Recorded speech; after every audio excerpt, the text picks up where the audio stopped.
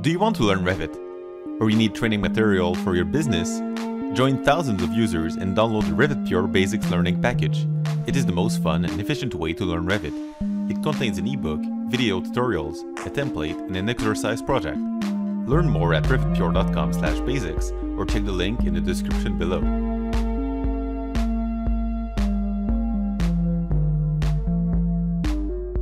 Revit allows you to create custom profiles for top rails and handrails. In this example, you've got a very special profile for the top rail.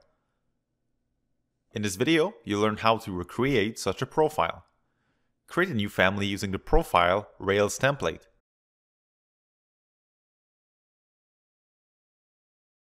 We keep a view open with the dimensions required for the profile.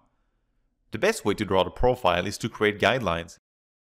We create horizontal and vertical lines that will be used as references for the diagonal lines. The top of the profile should always be the center reference plane.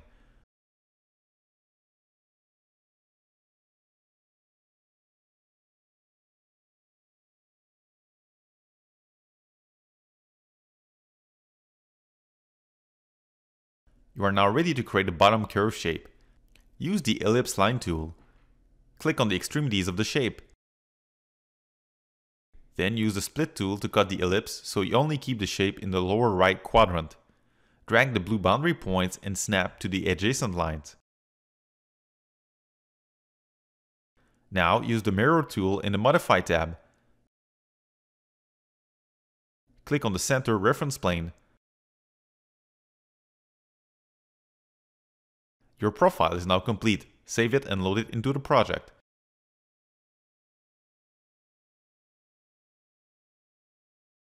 Select the railing and click on Edit Type. Click on the three small dots to access the top rail properties. Switch the profile to use the one you've just created.